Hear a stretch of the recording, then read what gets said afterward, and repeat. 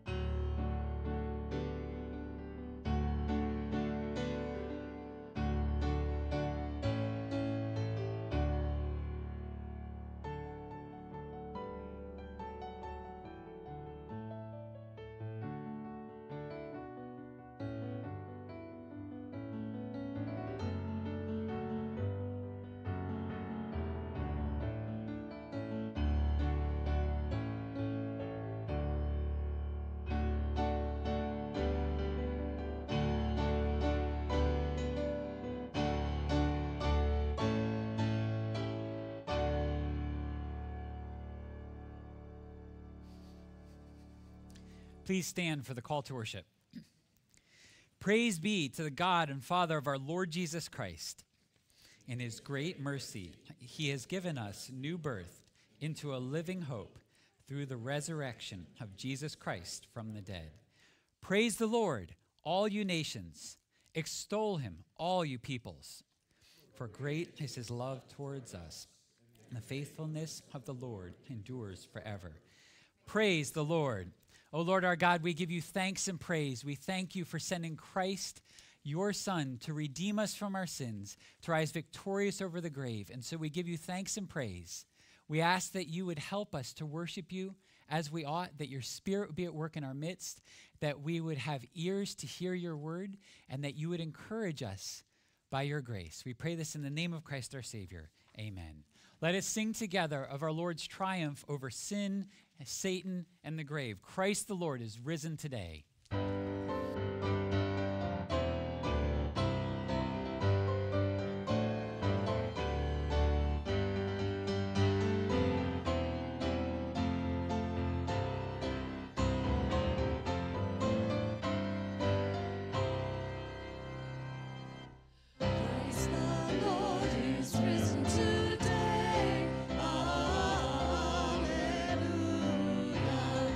Sons of men and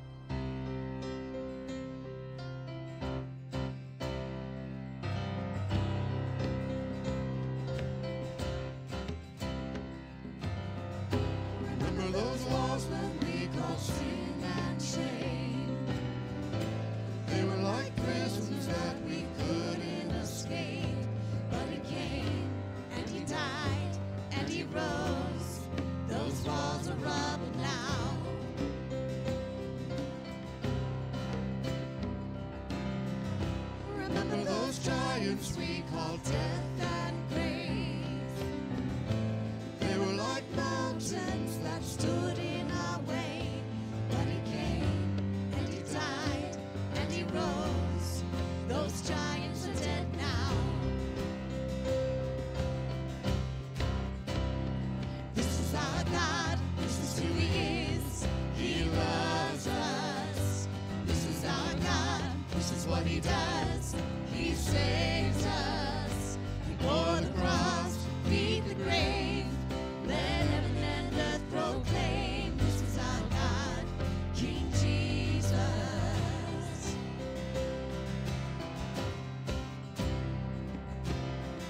Remember the fear that took our breath away. Faith so weak that we could barely pray, but he heard every word, every whisper.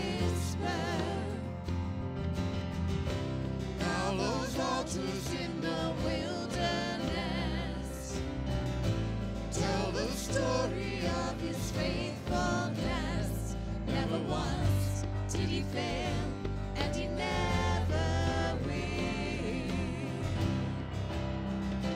This is our God, this is who he is. He loves us. This is our God, this is what he does. He saves us. He bore the cross, beat the grave. Let heaven and earth proclaim. This is our God, King Jesus. Who pulled me out of that pit? He did, he did. Who paid for all of our sins? Nobody but Jesus. Who pulled me out of that pit? He did, he did. Who paid for all of our sin? Nobody but Jesus. Who rescued me from that grave? Yahweh, Yahweh. Who gets the glory and praise? Nobody but Jesus. Who rescued me from that grave? Yahweh, Yahweh. Who gets the glory and praise? Nobody but him. This is our God, this is who he is. He loves us. This is our God, this is what he does. He saves us. He bore the cross, beat the grave. Let heaven and earth proclaim. This is our God, King Jesus. He bore the cross, beat the grave. Let heaven and earth proclaim. This is our God, King Jesus.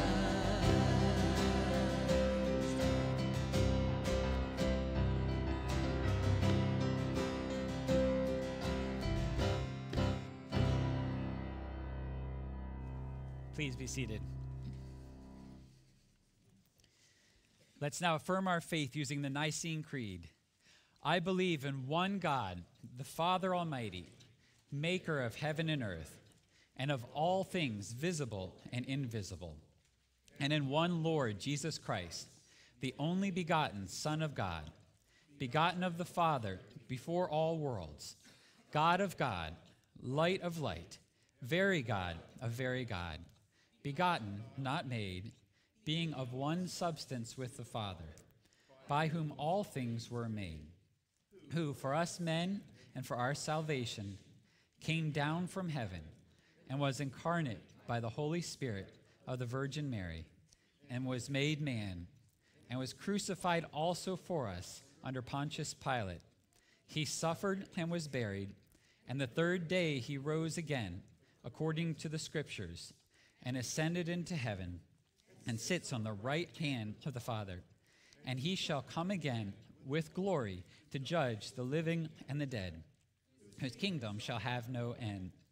And I believe in the Holy Spirit, the Lord and giver of life, who proceeds from the Father and the Son, who with the Father and the Son together is worshipped and glorified, who spoke by the prophets. I believe in one holy Catholic and apostolic church. I acknowledge one baptism for the remission of sins, and I look for the resurrection of the dead and the life of the world to come. Amen. Now let us give attention to the reading of God's word.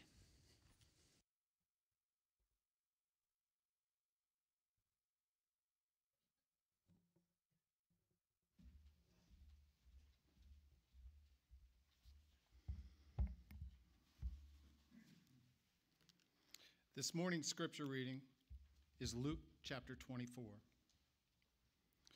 But on the first day of the week, at early dawn, they went to the tomb, taking the spices they had prepared. And they found the stone rolled away from the tomb. But when they went in, they did not find the body of the Lord Jesus. While they were perplexed about this, behold, two men stood by them in dazzling apparel. And as they were frightened and bowed their faces to the ground, the men said to them, "Why do you seek the living among the dead? He is not here, but has risen. Remember how he told you while he was still in Galilee that the Son of Man must be delivered into the hands of sinful men and be crucified, and on the third day rise."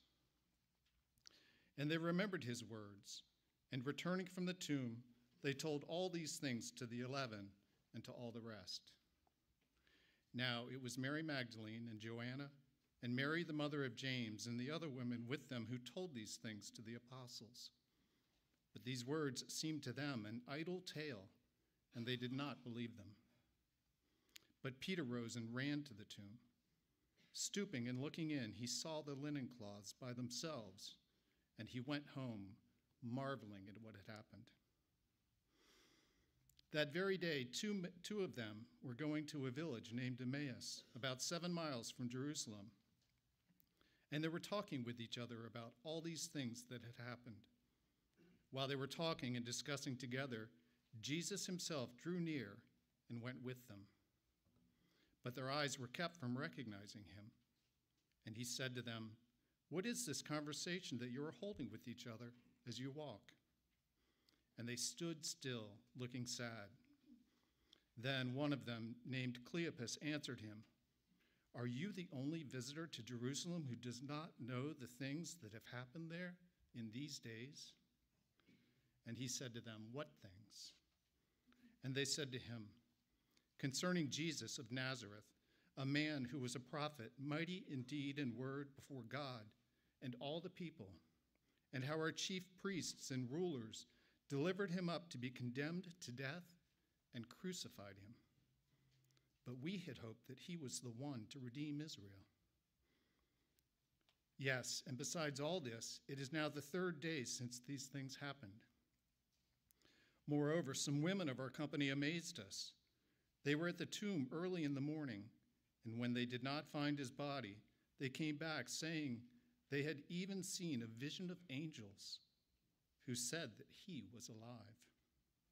Some of those who were with us went to the tomb and found it just as the women had said, but him they did not see." And he said to them, "O foolish ones, and slow of heart to believe all that the prophets have spoken. Was it not necessary that the Christ should suffer these things and enter into his glory?" And beginning with Moses and all the prophets, he interpreted to them in all the scriptures the things concerning himself. So they drew near to the village to which they were going. He acted as if he were going farther, but they urged him strongly, saying, "Stay with us, for it is toward evening, and the day is now far spent." So he went in to stay with them. When he was at table with them, he took the bread and blessed and broke it and gave it to them. And their eyes were opened, and they recognized him, and he vanished from their sight. Then they said to each other, "Did not our hearts burn within us while he talked to us on the road, while he opened to us the scriptures?" And they rose that same hour and returned to Jerusalem. And they found the 11, and those who were with them gathered together, saying, "The Lord has risen indeed, and has appeared to Simon." Then they told what had happened on the road, and how he was known to them in the breaking of the bread. As they were talking about these things, Jesus himself stood among them and said to them, "Peace to you." But they were startled and frightened and thought they saw a spirit. And he said to them, "Why are you troubled? And why do doubts arise in your hearts? See my hands and my feet, that it is I, myself. Touch me and see. For a spirit does not have flesh and bones, as you see that I have." And when he had said this, he showed them his hands and his feet. And while they still disbelieved for joy and were marveling, he said to them, "Have you anything here to eat?" They gave him a piece of broiled fish, and he took it and ate before them. Then he said to them, "These are my words that I spoke to you while I was still with you, that everything written about me in the law of Moses and the prophets and the Psalms must be fulfilled." Then he opened their minds to understand the scriptures and said to them, "Thus it is written that the Christ should suffer and on the third day rise from the dead, and that repentance and forgiveness of sins should be proclaimed in his name to all nations, beginning from Jerusalem. You are witnesses of these things. And behold, I am sending the promise of my Father upon you. But stay in the city until you are clothed with power from on high." Then he led them out as far as Bethany, and lifting up his hands, he blessed them. While he blessed them, he parted from them and was carried up into heaven.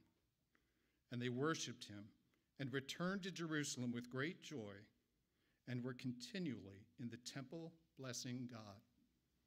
This is the word of the Lord. Thanks be to God.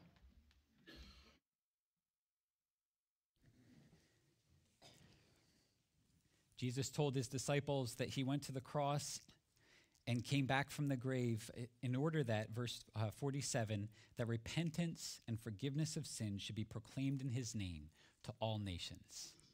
If you trust in the name of Christ, that means your sins are forgiven. That means we are free to continually acknowledge our struggles, our failures, our wandering, and again come back to trusting in Christ's righteousness and in him alone. Let's use this prayer of confession as we acknowledge that Christ alone is our hope. Our gracious Father, you sent your Son to die and rise to new life in order that death might be brought to an end and that we too might live a new life. Yet foolishly, we have chosen death over life. In our thoughts, words, and deeds, we have rebelled against you and your intentions for us. In so doing, we have broken our fellowship with you, whose love is better than life, and whom to know is life itself. In so doing, we have hurt others, sometimes unintentionally and sometimes deliberately, and have harmed their lives. In so doing, we have damaged ourselves, who have been created to reflect your beauty. Father, forgive us our sin for Jesus' sake, and grant that your Spirit, by whom you rose Jesus from the dead, might enable us to walk in your ways, the ways of love, justice, and faithfulness, to the glory of your holy name. Amen. For all who trust in the name of Christ, hear the assurance of forgiveness. Surely he has borne our griefs and carried our sorrows. Yet we esteemed him stricken, smitten by God, and afflicted.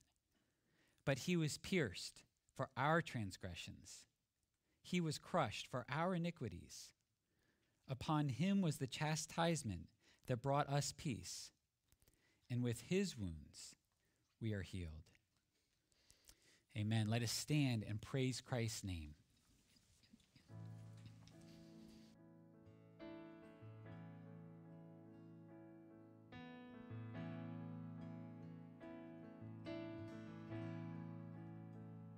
I cast my mind to Calvary, where Jesus bled and died for me. I see his wounds, his hands, his feet, my Savior on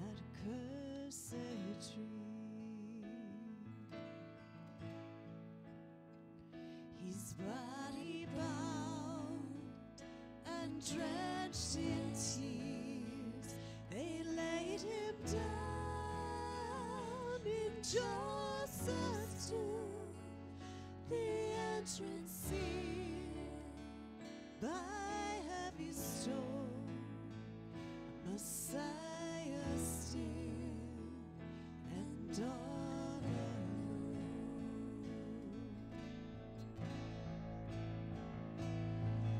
Oh, praise the name of the Lord our God. Oh, praise his name forevermore. For endless days we will sing your praise. Oh Lord our God.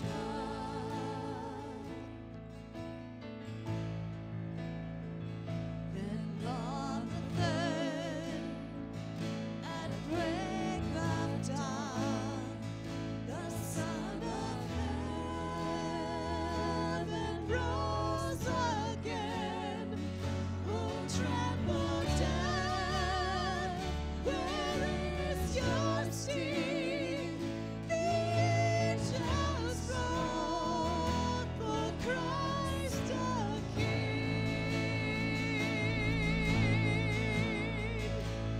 Oh, praise the name of the Lord our God. Oh, praise his name forevermore. For endless days we will sing your praise. Oh Lord our God.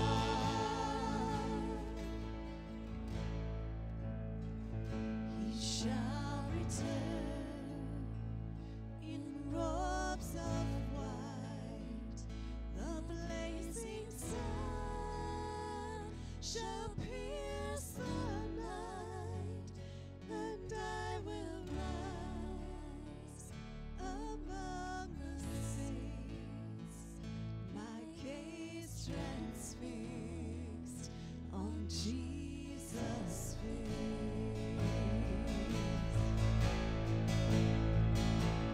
Oh, praise the name of the Lord our God. Oh, praise his name forevermore. For endless days we will sing your praise. Oh Lord our God. Oh, praise the name of the Lord our God. Oh, praise his name forevermore. For endless days we will sing your praise. Oh Lord our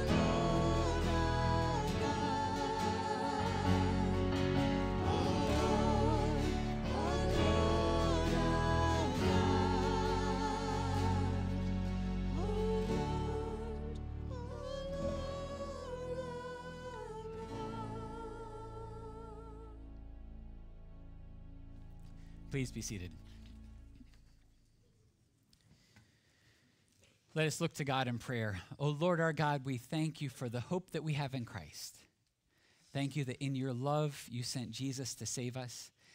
And God, we pray that each and every day we would grow in your grace, that you would do your work, that you would be maturing us and helping us to grow up in the faith, to grow in our love for you, to grow in our dependence upon you, and that you would strengthen us to serve you each and every day.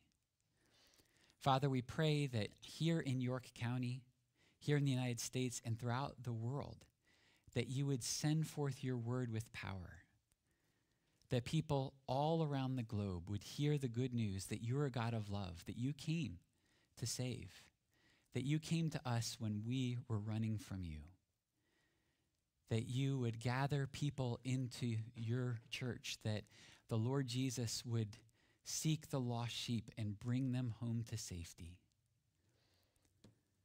Father, all of us in this room have loved ones, family, friends, community that do not know you.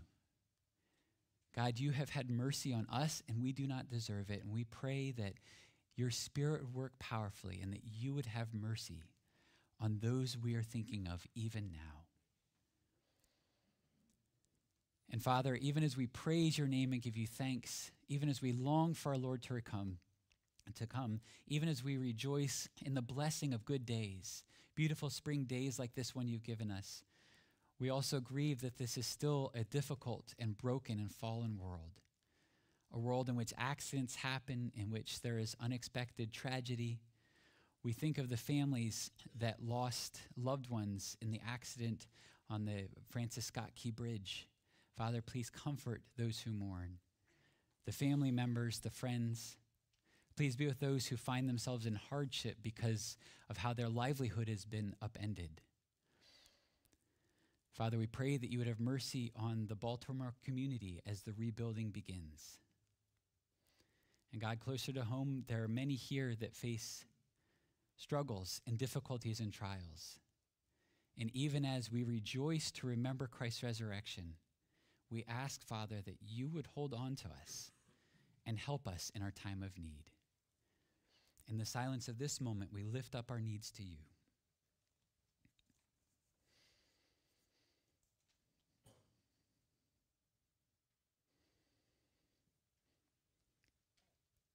Father, we thank you that you love to hear the prayers of your children. We thank you for your Spirit. We thank you for your word. We thank you that your word gives us all that we need for this life.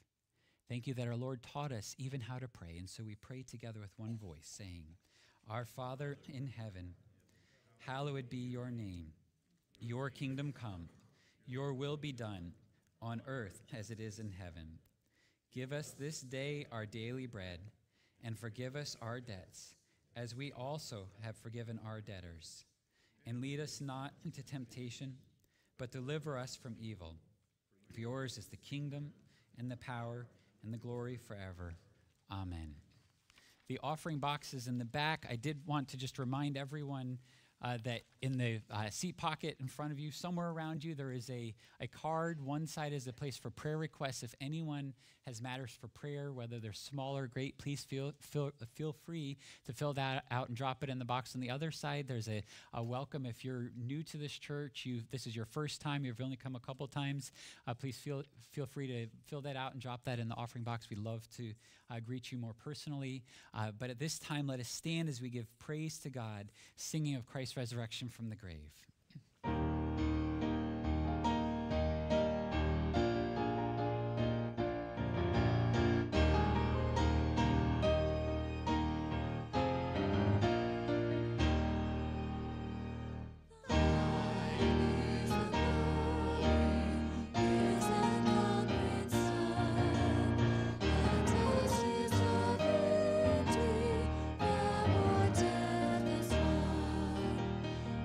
Just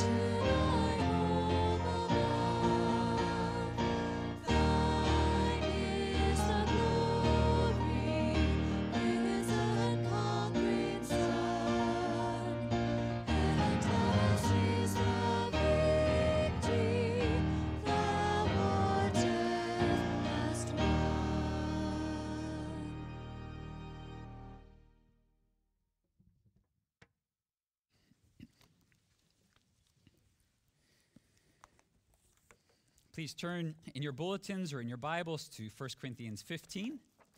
As you're turning there, we are looking at the cross and the resurrection and how they are at the center of the Christian faith. 1 Corinthians 15, 1 through 11.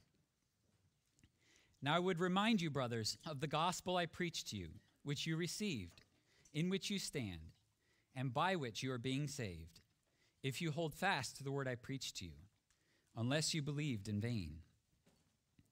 For I delivered to you as of first importance what I also received, that Christ died for our sins in accordance with the Scriptures, that he was buried, that he was raised on the third day in accordance with the Scriptures, and that he appeared to Cephas, then to the 12. Then he appeared to more than 500 brothers at one time, most of whom are still alive, though some have fallen asleep. Then he appeared to James, then to all the apostles.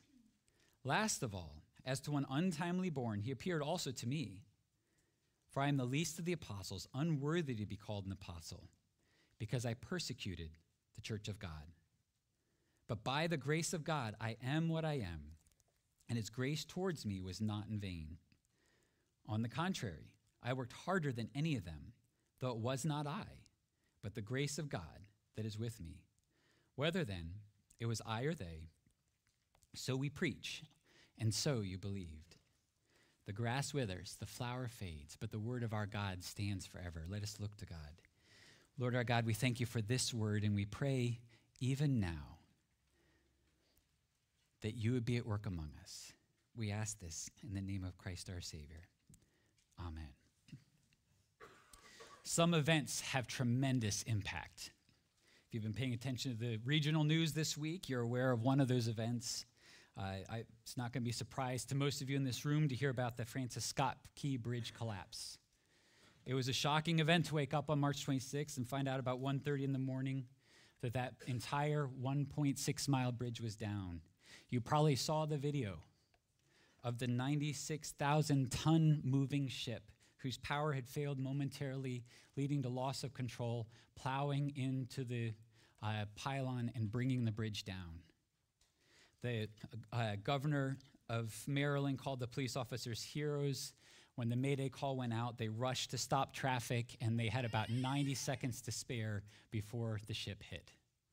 Sadly, there were construction crews up there. I know you're probably aware of the details. Tremendous impact. The impact wasn't just literal in bringing down the bridge, the human lives involved, the families that are touched by that, but also many people's livelihoods. Port workers. This is the third busiest port on the East Coast, brings in the busiest for bringing in autos. It's had a ripple effect in shipping all across the world. And then the regional response, the rebuilding costs, and everything will be scrutinized. There will be investigation after investigation after investigation. There will probably be lawsuits. Tremendous impact.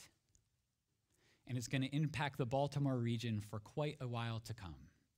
Even down to whether you travel to Baltimore for work or have to run down to BWI to pick up a friend or go somewhere yourself, traffic patterns will be different for a long time to come. History is full of tremendously significant events. What we celebrate at Easter, what we celebrate every Sunday, is the most significant event in all of world history, and not an event that caused harm, but an event that is significant because of the fact that it is the hope of the world. We celebrate Christ's death and Christ's resurrection. What I want to do this morning is simply look at 1 Corinthians 15 and help us see why this is the most significant event in all of history. Ever since the creation of the world, ever since sin entered the world because of Adam and Eve, this is the most significant event. Why do I say this? What I want us to see is how Paul argues that this event, Jesus' death and his resurrection, is of first importance. So first we will see these matters are of first importance. Secondly, we will see the certainty we have about these matters, that these are real historical events. And third, we'll see the impact that Jesus did these things to bring about complete salvation of first importance with great certainty for complete salvation. Of first importance. Now, what matters most? I'm going to do something we don't normally do. I'd like to invite any kids to come forward. We got a little illustration this morning, and the kids will enjoy seeing it. And while kids are coming, while I'm setting this up, if anyone wants to come up here so you can see it, I know we don't normally do this. If there's no takers, that's fine. But it's going to take me a minute to set up, so I thought I'd call people forward. So this illustration I'm about to do here, I know a lot of you probably can't see. Here's some rocks. No kids want to come up? That's fine if you don't. We've got a bucket full of sand. All right, one brave person, wonderful. You can have a seat here next to Ruby if you want. So what we're going to do is we're going to talk about priorities in life. And this illustration gets used by people that make their living telling people how to have healthy lives. And what they talk about is how in order to have a balanced life, you've got to get the priorities first. Things like health, diet, exercise, sleep, things like that. Things like having meaning and purpose in life. Work that matters, things like relationships, having healthy relationships, and it goes on and on. There's a lot of priorities. And they talk about how to make sure you can get all your priorities to fit. Now, if I want to get the priorities to fit and get this lid on, see I've got all this sand here? So I'm going to do my best, and I did this at home. I got to go fast because there's lots of people in the back. I did this at home. I can't get the lid on, right? See that? Now, what happens if you start with the priorities and then put the extra things in around? Do you think I'll be able to get it to fit? I'm going to try. I might mess up. All right, first we got to get the sand out of the way. All that time on social media, watching those TV shows.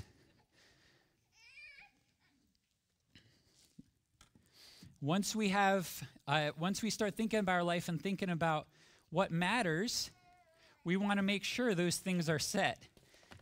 Having healthy lives, good diet, making sure we have healthy friends, having work that really matters. Once we have all the rocks in, then we can add the extra things that are a good part of life, but aren't high priority.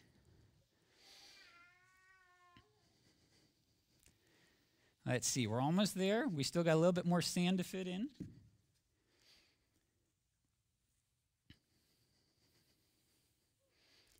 Look at that. It fits nicely. There's even margin. Time to do what you want to do. And it fits on nice and easy. Now, the point of this is a reminder that there's some things that are more important. But my question is, what's most important? So if you guys have listened to my sermons, you probably know I really like ice cream. When it comes to sweets, I think that hard candy is good, donuts are better, ice cream is best. Do you know what Psalm 63 says? Because your love is better than life, my lips will praise you. There are some things that are really good priorities, but you know what the most important priority is? Our relationship with God. That is of first importance. Okay, thank you for coming up so you could see as they're making their way back to their seats here. It is true that there are a lot of things people say are important, but we all have to consider what things are most important. The things of most importance, the nature of reality, what it means to be human. Is there a God? How would I know? What is the good life in light of the answer to those questions? In addition to Psalm 63:3, Jesus tells us in Matthew 4, as he's quoting Deuteronomy, that man does not live by bread alone, but by every word that proceeds from the mouth of God. Jesus tells us in Matthew 6:33 that people are constantly trying to look for food and clothing and other things, and he says, seek first the kingdom of God, and all these things will be added to you. There are matters of great importance, how we structure our lives, but then there are matters of first importance. And notice what Paul tells the church here. Look with me in verse 3. I delivered to you as of first importance what I also received. Notice the first thing here. Paul didn't come up with this on his own. He received it. What does it mean to know God? Do I go out and figure things out myself? Am I the one that comes to God? What Paul is telling us here is that God is the one that has spoken, has given us his word, and God is the one who has acted. Notice, of first importance isn't I figure out how to get to know God. But what does he say is of first importance? Christ came and lived. Christ died, went to the grave, and rose from the grave. What's of first importance is what God has done. God is the one who has acted. God is the one who has spoken. God is the one who has intervened. And this is of first importance. This is what the church has passed down. Notice that he says more than one time, in accordance with the scriptures. We could spend the entire rest of this sermon showing how Old Testament prophecies were fulfilled in Christ, how it was in accordance with the scriptures. But if we did that, I wouldn't get to everything that's here, and that roast in the oven might get burned. So I'm simply going to say there are lots of great books in this, and I want us to keep going and notice what things Paul says. What's of first importance? That Christ died for our sins in accordance with the scriptures. This is what we celebrated on Good Friday, that Jesus died in our place. You probably saw many Christians were passing around a comic that on Facebook. It shows a guy looking at some birds flying. He's sitting on this cliff, and he says, "I hate the term Good Friday." And his friend says, "Why?" He says, "My Lord was hanged on a tree that day." And his friend says, "If you were going to be hanged on that tree, and he volunteered to take your place, how would you feel? Good? Have a nice day." Christ died for our sins. Do you trust him? That he volunteered to take your place. And he was buried and was raised on the third day. His resurrection shows us his victory. It shows us that Jesus has defeated death, sin, and Satan, that the renewal of all things has begun through his resurrection. He is the new Adam. He is the true Israel. He is the strong man who has bound Satan. He is the Lamb who is slain and now reigns forever. He's the Messiah who has come and will come again to restore all things. These are the matters of first importance. Yes, it's important to have priorities in life. Yes, whether you're thinking about your life as a whole or how to run a business, if you don't think through priorities, important things will get crowded out by the tyranny of the urgent. But those are only the better things. What's the best? What's of first importance? And it's what God has done in sending his Son to live, to suffer and die, and to rise victorious. Some of you may say, "This all sounds fine and good, but I've read comic books and I've read fairy tales." The next thing I want to remind us of is the great certainty that we have. Consider how we know things. On the one hand, we can learn things through what logicians call abductive reasoning. Now, I know that for a lot of the kids in this room, that's a big word. This is circumstantial reasoning. Let me help you explain how abductive reasoning works. It's when you're taking circumstances and adding them up to come to a conclusion. So here's an example. We have two dogs. One of them's a young, active puppy, about a year and a half old. And our young dog is named Spin. The name fits her. She loves butter. She's probably not alone. If I give show of hands, how many people in this room will love butter? She loves to eat the whole stick all at once, right away. We have to be very careful about leaving her alone in the kitchen. Now, say we run to change the laundry and she's out in the kitchen and we're not watching her, and we hear the jingle of the collar and we run back in and there she is licking her lips right on the floor, and where the butter dish was, the butter is gone and there's dog hair sitting on our counter. Abductive reasoning, circumstantial logic would tell you the dog got on the counter. Now, it's possible that a child who also loves butter ran through the house and grabbed a whole stick of butter, but very unlikely. The children don't do that. The dog has a pattern of doing that. That's circumstantial reasoning. What about when you come back in and your child is sitting there working at the counter and says, "I saw the dog jump up. I chased the dog away." You have direct eyewitness testimony. Sometimes circumstantial reasoning can get it wrong. Sometimes eyewitness testimony does. But eyewitness testimony is one of the surest ways we know anything about the truths of history. Historic truth is communicated through eyewitness testimony. Yes, using archaeology, we can reason abductively and learn things. There's a lot you can learn from archaeology, but direct testimony is the best way to learn about what happened in history. And so historians make their whole living based off of going to primary sources to learn about history. Consider just one example. If you go down to Washington, D.C., there's an incredibly sobering museum, the Holocaust Museum. And it documents how absolutely evil humanity can be. I don't recommend going there flippantly. It's a difficult museum to go through. The circumstantial evidence, the piles of shoes, the piles of cut hair.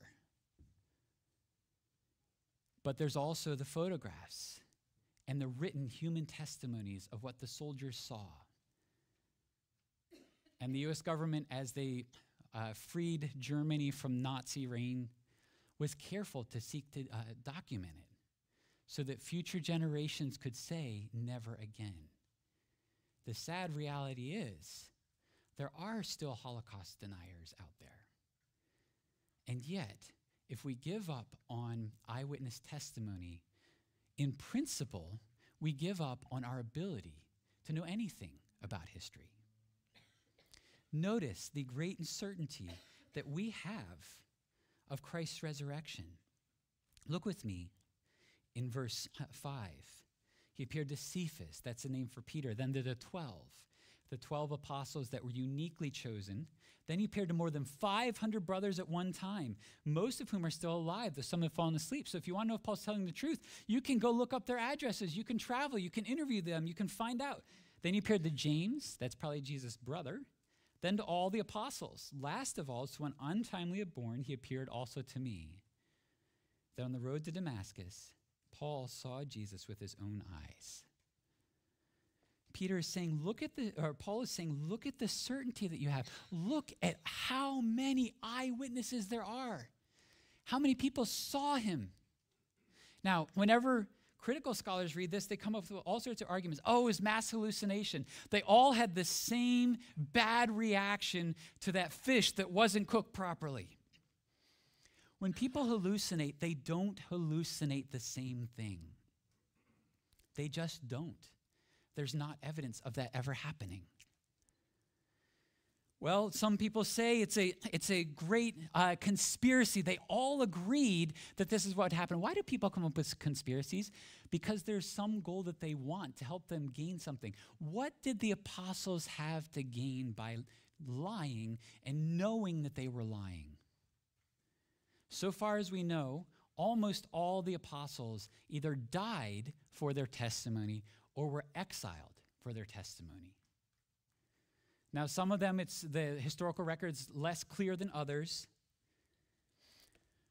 How could they go their whole lives knowing they were dying for a lie? Now, yes, I know some people say, yeah, but religious fanatics die today still. Religious fanatics die because they're trusting in someone else's witnesses. There's a huge difference between trusting in someone else's witness and saying, I am an eyewitness to these things. I know that this is true. This is why the Christian church is called an apostolic faith. We trust in the eyewitness testimony of the apostles. If you reject this testimony in principle, how do you ever know anything about history? We have great certainty to the Christian faith, a certainty that trusts in the apostolic witness. The only thing that possibly makes sense is that they were telling the truth about what they had seen and experienced. There's no other good explanation for why they walked into decades of suffering to say, we have seen him risen from the grave. What does this mean for us today? This is a reminder that we can trust in the Gospels, that we can trust the eyewitness accounts, that we can trust in the physical, bodily, real, historic life, death, and resurrection of Jesus. If Christianity were a fable, only true in some kind of mythical sense, I'm not sure it would be worth following. But that's not what the Gospels teach. The Gospels teach that Christianity is true in history, that these things actually happened, that thanks be to God, God himself entered our world for the purpose of living the life we couldn't, dying in our place, and rising from the grave, something that had never happened before in history in that manner. There were resurrections. There was always a prophet doing it. Jesus rose of his own accord. And this happened so that we could have assurance of the truth of Christianity. So we've seen of first importance with great certainty. Last of all, for complete salvation. Notice why Paul is saying this. Verse 1, I would remind you, brothers, of the gospel I preached to you. He's saying, you know these things, but you need the reminder. Why do we need the reminder? It's easy for all of us to make other things of first importance, even good things. Maybe it's physical health, diet, exercise, sleep. Those are good things. But knowing Jesus is even more important than physical health. Because your love is better than life, my lips will praise you, Psalm 63:3. It's easy for us to be overcome by anxiety or concern or the cares of this world and to forget what's of first importance. And what's of first importance is that God reconciles to himself all who trust in Christ. And so you see that Paul says here, I would remind you of the gospel I preached to you, which you received. Have you received this good news? Have you trusted that Christ died for you, for your sins, for your sake? That he went to that cross because of his love for you. Many in this room have. And this passage reminds us that this is the grace in which we stand, that our hope is in God's love shown at the cross. But if you've never trusted Christ, I would invite you to do so this morning. Jesus tells us that if we trust him, if we believe in him, that he will give eternal life, that he will bring about reconciliation between us and God. This is a salvation that we experience the moment we trust Christ, and yet the fullness of it has not yet happened yet. So verse 2, by which you are being saved. Why is he put in this sense? Because they've come to Christ, but they're waiting for Christ to return. They're waiting for the end when Jesus restores the world, when there's no more sin, sickness, and death. Do you trust Jesus? Have you received his grace? This complete salvation also reminds us that we live the Christian life as we trust in his grace.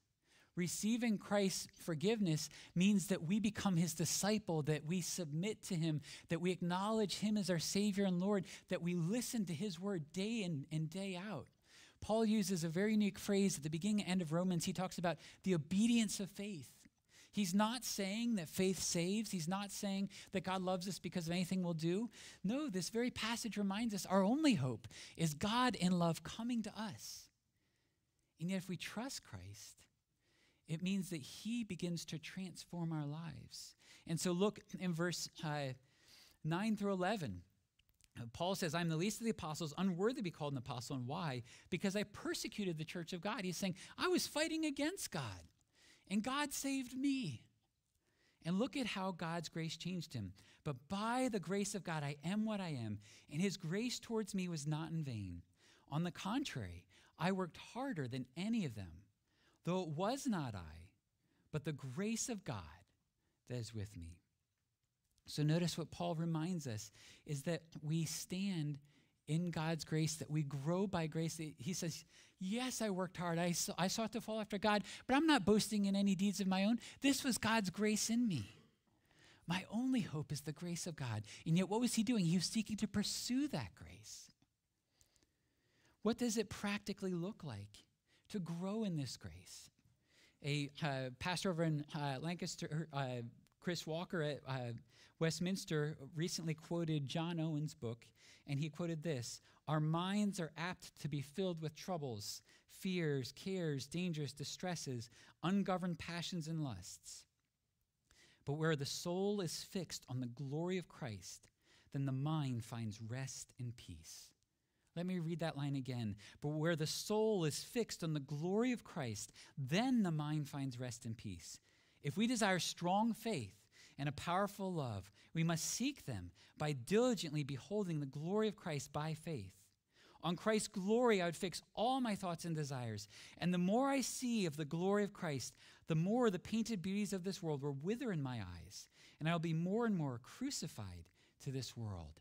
What is Owen saying? He's saying, behold your God, behold your Savior, behold the Lamb slain for our salvation, that he did that because of his great love, because of the joy set before him, because he wanted to call a people to himself from every nation, every tribe, every language. And when we keep our gaze fixed on his love, then our lives are transformed. Our lives are transformed by us saying, I got to perform for God to love me. It's the grace of God in us working itself out as we trust in him. The present grace as we look forward to the end of the story, the end of salvation. And this complete salvation means that even when we can't see the story, as we seek to serve God day in and day out, in the mundane things, in the exciting things, on the wonderful days, on the hard days, as we daily trust Christ, it means that our every decision is significant and valuable and matters. Listen to 1 Corinthians 15:58. Therefore, my beloved brothers, be steadfast, immovable, always abounding in the work of the Lord, knowing that in the Lord your labor is not in vain. Now, when it talks about work of the Lord, this doesn't just mean telling other people the gospel, although that's something we're called to do. This doesn't just mean volunteering in some position at church, although that's something we're called to do. This refers to an entire life of discipleship to Jesus. So that everything you do in your job, in your home, in your community, in your relationships, that you should seek to do it for Jesus' sake, for his honor, for his glory. And even when you can't see results, we're assured that knowing that in the Lord your labor is not in vain. At the beginning, we had this illustration about rocks and sand. What kind of life am I building? You see, in order for this illustration to make sense, you really have to know what foundation your life rests on. I'm super excited. Red Lion is getting an Aldi. One of my favorite grocery stores. I've been driving by that place in Cape Horn for months and months and months, and I heard the rumors the sign wasn't there. It took them so long to lay the foundation. And I was like, I drove by and I was like, oh, the whole building's up. What just happened? You have to lay the right foundation if you're going to have a building that lasts. This illustration about rocks and sand and priorities, Jesus gives us the most important illustration about rocks and sand. In Matthew 7, he says, anyone who hears his words and does them is like someone that builds upon the rock, and no matter the storm, their house will stand. But those that hear and do not do, those that hear and do not submit to his grace, that it's like they've built on sand. They never took the time to find the right foundation, and their house will crumble when the storms come. All of us face storms. What's of first importance is, have we built on the rock? Have we heard the gospel and responded in faith? I would remind you, brothers, of the gospel I preached to you, which you received. The matters of first importance, that Christ died for our sins in accordance with the scriptures, that he was buried, that he was raised on the third day in accordance with the scriptures. But this isn't just myth or legend. We have great certainty, this list here of the eyewitnesses of his glory. And the result is complete salvation, that we are saved the moment we trust in Christ, that the grace of God is what sustains us, and that we have hope for the end of time when Christ comes again. This is what we celebrate, not just on Easter Sunday, but every Sunday as we gather as the people of God to worship our Lord. Let us look to God in prayer. Oh, Lord our God, we thank you for your grace. Thank you for reminding us of the matters of first importance. Thank you that you sent your Son and that you worked in this world, in our history, to bring about complete salvation. Hallelujah, what a Savior. We praise your name. In Jesus' name, amen. Before we celebrate communion, we're going to have some special music to give us all the time to reflect and to worship God together as we remember the hope that we have through Christ's death and Christ's resurrection.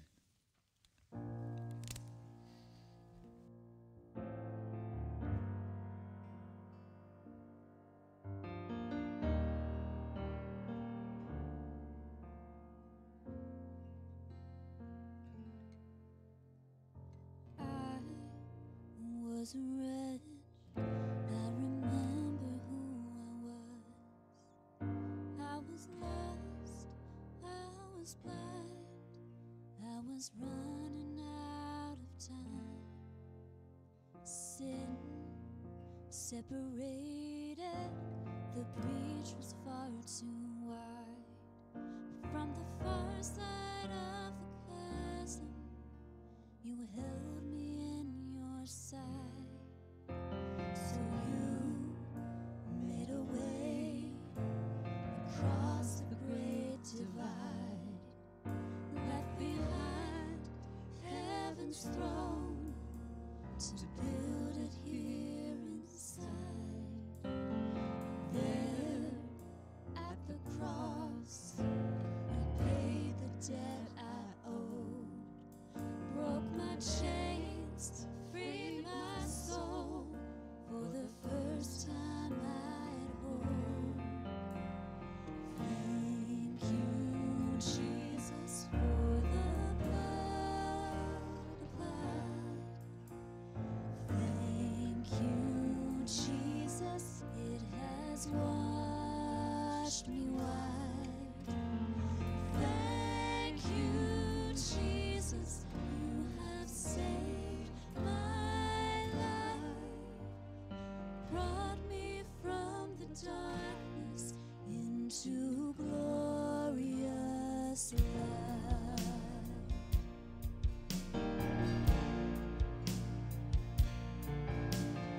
You took my place, laid inside my tomb of sin. You were buried for 3 days, and then you walked right out again.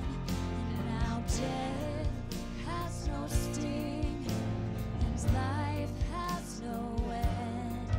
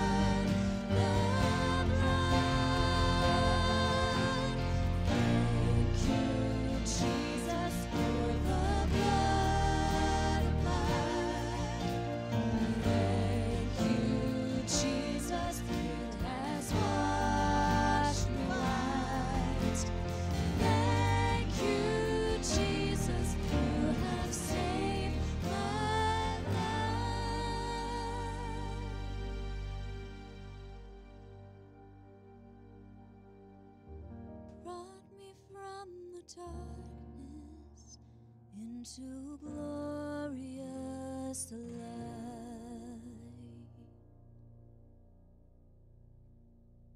Glory to his name. Glory to his name. There to my heart was the blood applied. Glory to his name.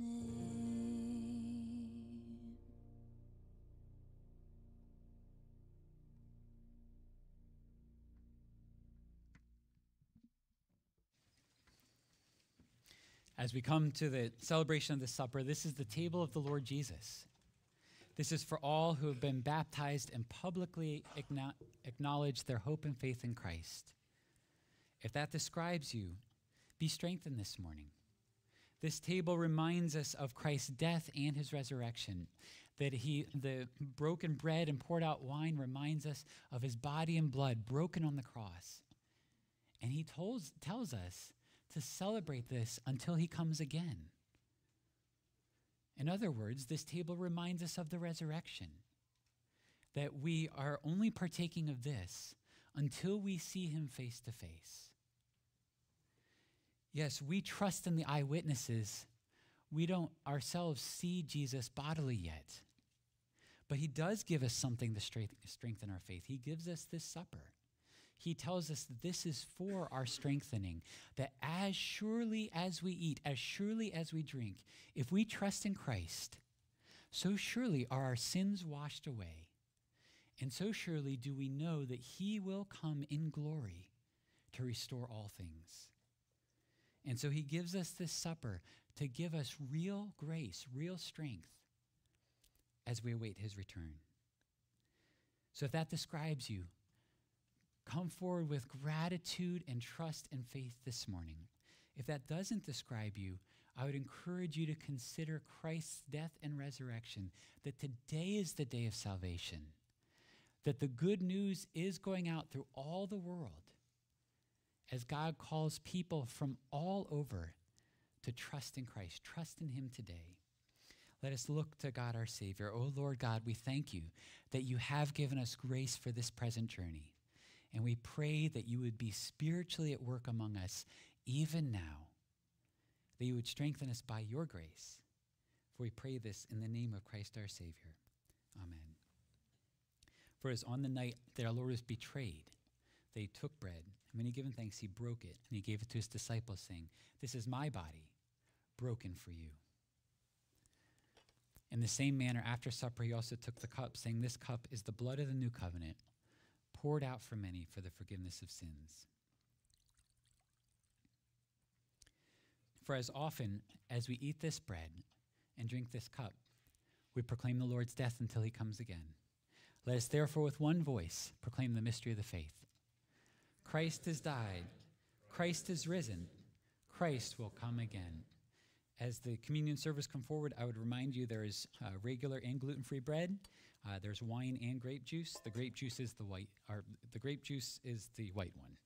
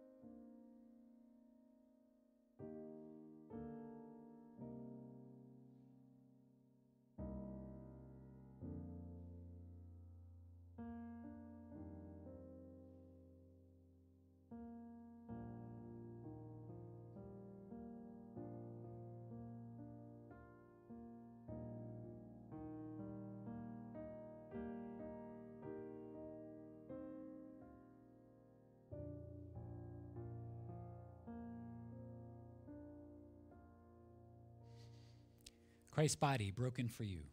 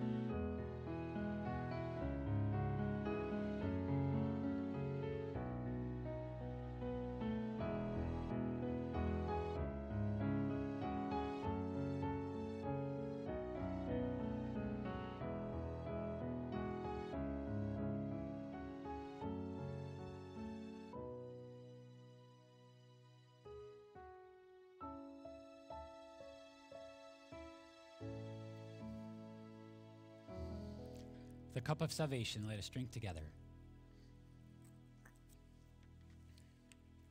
Oh, Lord God, we give you thanks and praise for your grace to us. We thank you that you have acted, that you have brought about salvation. We dedicate our lives to you in response to your grace, and we ask that you would strengthen us by grace, for we trust in you. In Jesus' name, amen. Please stand as we sing together.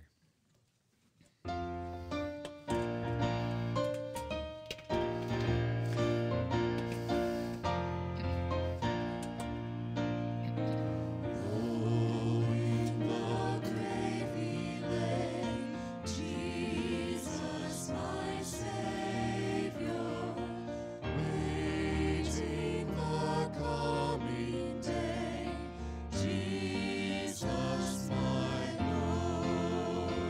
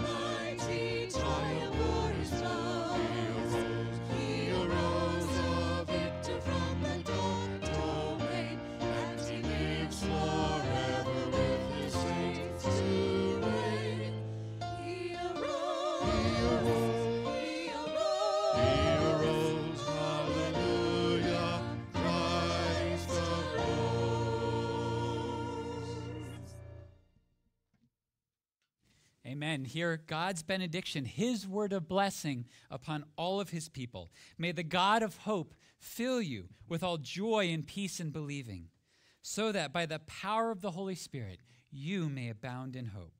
Amen. Just a quick reminder for all those that bought flowers to help make the sanctuary beautiful this morning, please feel free to take them home. Not only those here, but those also over on the windowsill. Now go in peace to love and serve the Lord. Thanks be to God.